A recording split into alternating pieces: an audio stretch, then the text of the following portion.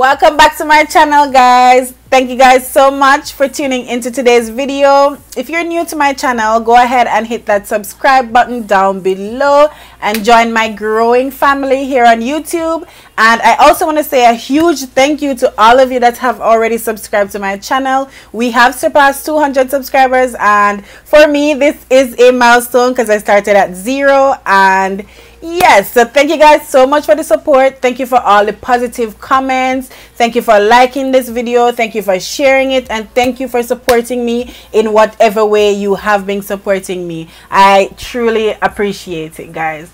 So for today's look, I filmed a neon makeup look. I actually did this in collaboration with my friend Brittany Danielle. I will be linking her channel in my description box down below, so you guys can go ahead and check her out, guys. Go ahead and show her some love. And yes, so if you are liking what you see thus far, guys, what are you waiting for? Go ahead and give this video a thumbs up. Give us a huge thumbs up, guys. And without further ado, enough chit-chatting and going crazy. Let's move into the tutorial.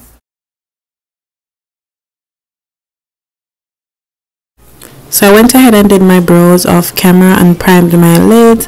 Guys, I have my mirror in my lap, so I'll be looking down a lot in this video. Sorry about that. And I'm taking this purplish pink color I got from my James Charles palette, and I'm placing it directly above my crease because I have hooded eyes. So yeah, I like to create my own crease, and I'll be building this color up, packing it in my outer crease area and then dragging it inward because that's just how I like it. And I'm going to go in with a smaller brush to blend out the edges of where I put this transition color, just to have everything blended and smooth. I like to marry my colors together, and I feel like blending is the key to marrying colors. So there I go, blending out my edges, just making sure I don't have any harsh lines. And I'm using a light pink color from the James Charles palette to blend out the edges. I'll also be going in with a dark brown from the James Charles palette to deepen my crease area. And I'll pack that in my outer crease area and then drag it inward, just as I did with my transition color. And I like to build the colors up, guys, as I said before. So I like to start with a little bit, find out exactly where I need to place it, and then I blend it together with my transition color, blend out the edges. So I go, you know, in and out with the brushes. As soon as I put the colors down, I like to go back in, ensure everything is blended and smooth. And I like to build my colors up, as I said before, guys. I don't go in with a lot of colors at once. I just pack the colors on, start off small, and then build it up to where I want it to be. I don't apply any more product to the brush when I'm blending together, guys. I just go in with the brush and blend, because the product is already on the brush and I don't want the color to be too bright and overwhelming. So if I see where I need to add more color, I do, but I just go in with the brush right off the bat and blend everything together. And as soon as I build it up to where I'm comfortable, I'm gonna go ahead and cut my crease. And to do that, here I go, dance into my jam, guys. Just ignore me, I need to get it together. I'll be cutting with the NYX eyelid primer. I just got into this product, guys. I mean, it worked very well.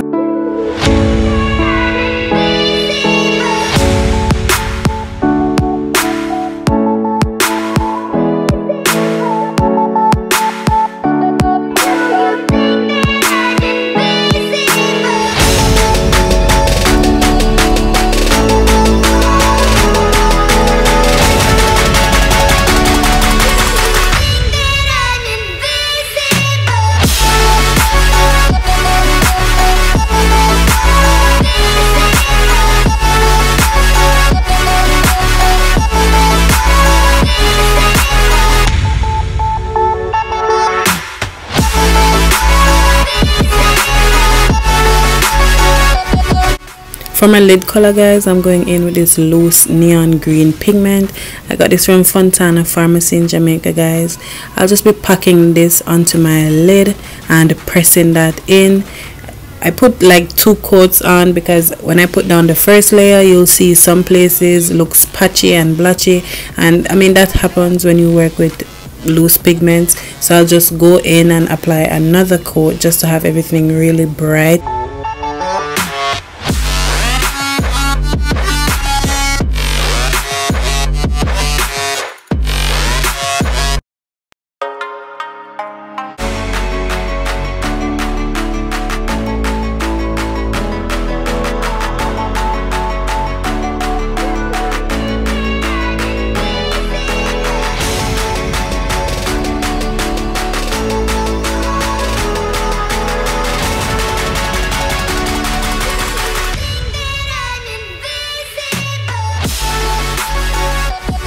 I'm gonna go ahead and apply my NYX glitter directly to where I cut my crease, and I'll also be going in with a neon orange pigment in my inner tear duct area.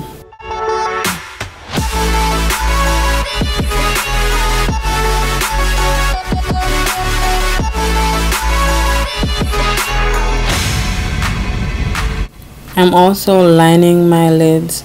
I'm not sure where I got this gel liner from, guys. I've had it for years, and I'm just using this brush from BH Cosmetics along with the liner.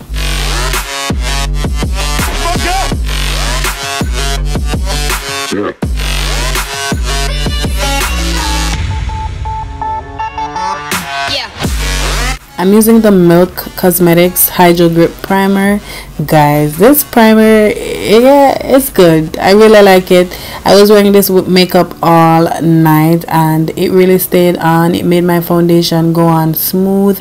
It's not too drying and my skin didn't come off too dry, and then it's not an overwhelming primer like these primers tend to be. I like it. And yes, I am using the Juvia's Place foundation. Guys, I really like this foundation. It is full coverage and I'm not crazy about full coverage foundations, but this one, I really like it. It stays on all night and it still looked flawless. I guess I don't have oily skin, so I don't have to worry about blotting and taking away the oils, so it just stayed exactly where I wanted it to. And yeah, I really like this foundation.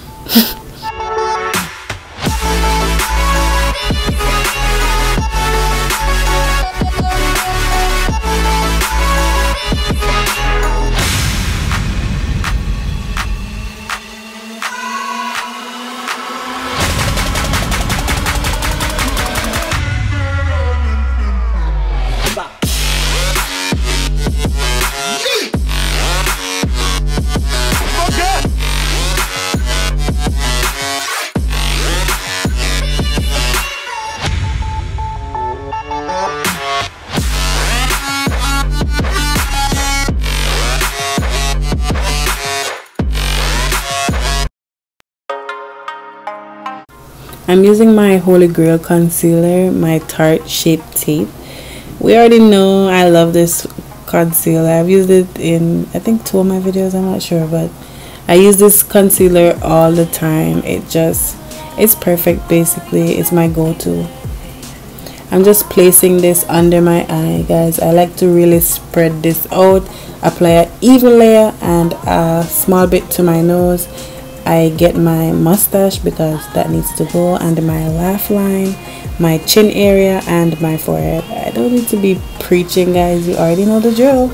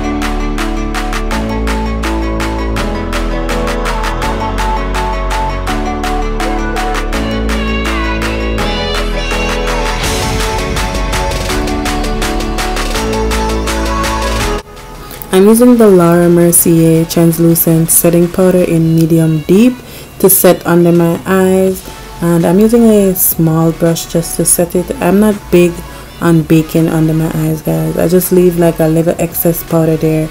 I let it sit and I still go back and dust it away. I just really set it and ensure everything is set into place.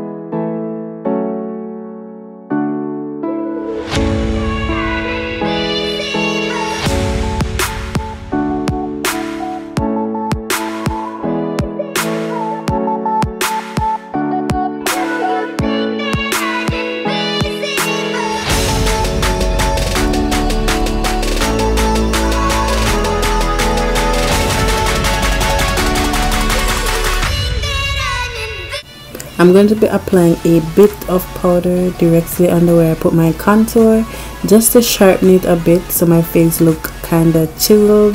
I don't use too much powder, just a light film. And I'm going to be using my same two colors from my Tartelette in Bloom palette to contour my cheeks and my forehead, and I'll be doing the same thing for my nose. And I'm using this fluffy brush from BH Cosmetics just to dust away the excess powder off my face. And as I said, I don't let it sit for too long, so as soon as I do my contour, I go back and dust away this color.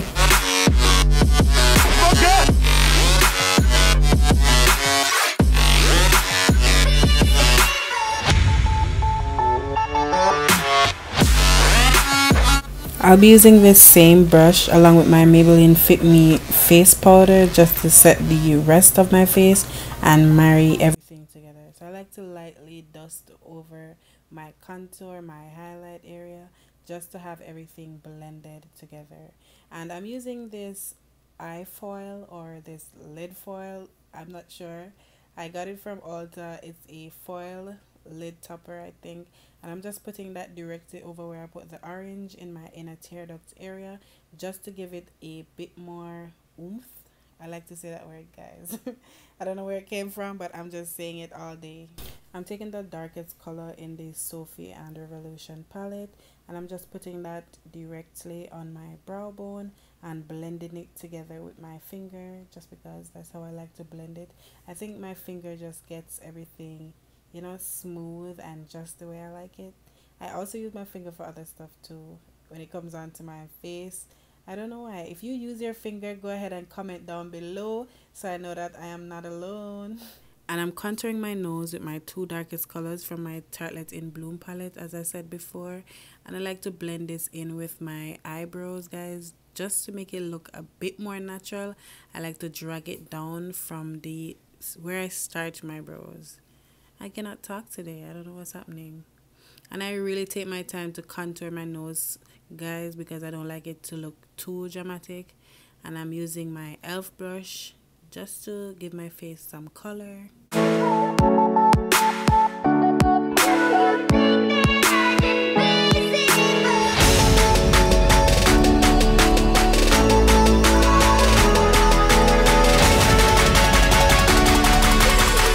I'm using this Sophie and Revolution palette to highlight the rest of my face, and I'll also be mixing my highlighter from Wet n Wild. It's the same highlighter I always use. I'm going to be linking all the products I use today down below, so if I don't mention it in this voiceover, guys, it will be in my description box.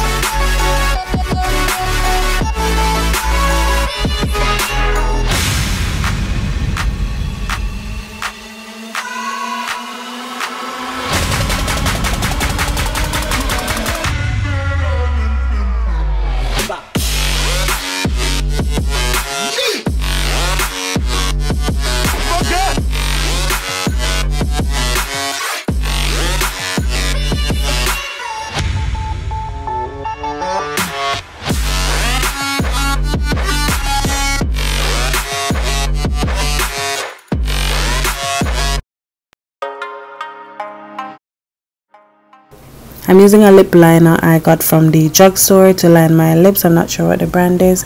And I'm using my Wet n Wild lip gloss that will be linked in my description box down below.